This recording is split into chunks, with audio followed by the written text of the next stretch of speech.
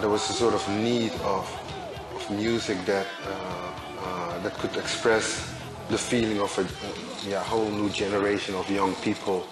It was basically a music that has no boundaries, you know, that people could identify with, you know, what was going on. You had hip-hop, there was a period that the techno started, like house music, and it was music with a lot of energy and raw energy. And I think Mano and Urban Dance Squad were, for me, the only European bands who would express this kind of energy and had their own identity, you know, and also uniting a lot of different cultures together, you know. That was the mood of that period, you know.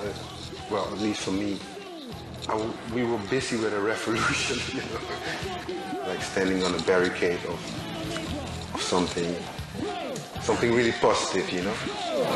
1, 2, 3.